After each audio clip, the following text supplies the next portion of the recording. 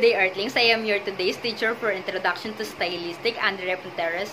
I just need a few minutes of your time to listen and let's know more about polysemy.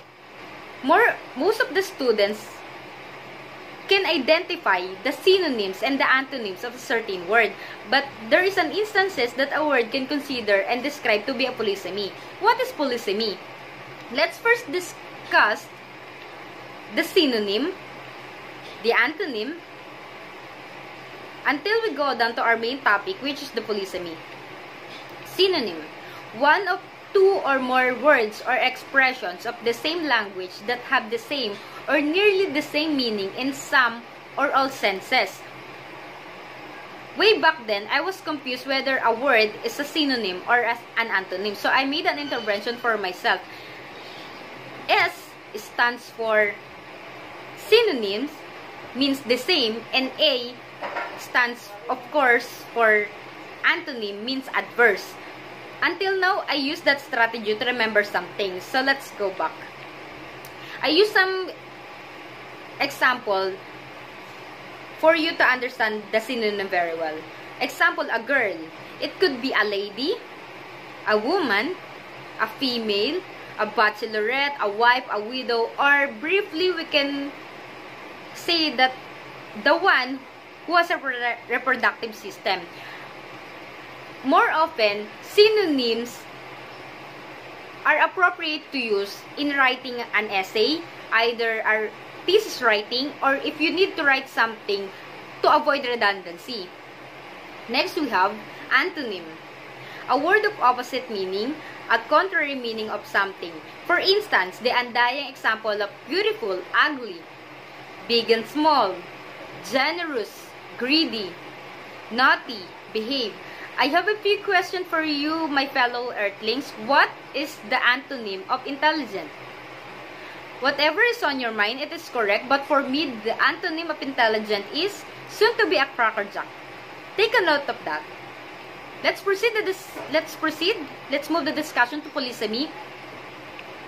Polysemy. It is a word or phrase with different but related senses. Since the test for polysemy is vague concept of relatedness, judgments of polysemy can be difficult to make. You know, in studying English, we need to dig deeper to understand the linguistic form of a word, sentence, or a phrase. The complexity of polysemy may occur by using a word. I will explain it by using some examples. Example: the word get. Shaina get her bag. The word get in our first example used as verb. Shaina got annoyed. Do you get it? Do you get it? The word get here means to understand. Do you understand it? The word head. It's either a human part, a peak of something, a head of something, a leader, head leader. It could be a manager or a CEO,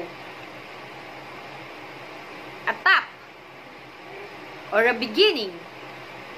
See, polysemy can use several times in several purposes. In polysemy, they say it is the same as homonymy, a word or expression that can be understood in two or more possible ways. Homonymy, it is two words that are spelled the same and sound the same but have different meanings. Example, a pen. It could be an instrument for writing, or a pen, an area for animals. But an instrument to play baseball, or an animal who lives in the cave. A bear, an animal, or other term for carry.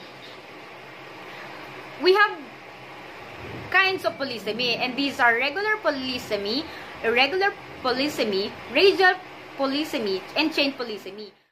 In our next discussion, we will discuss further the kinds of polysemy, but now I hope and pray that you were safe at home amidst this trying time. May the Lord be with us. Goodbye.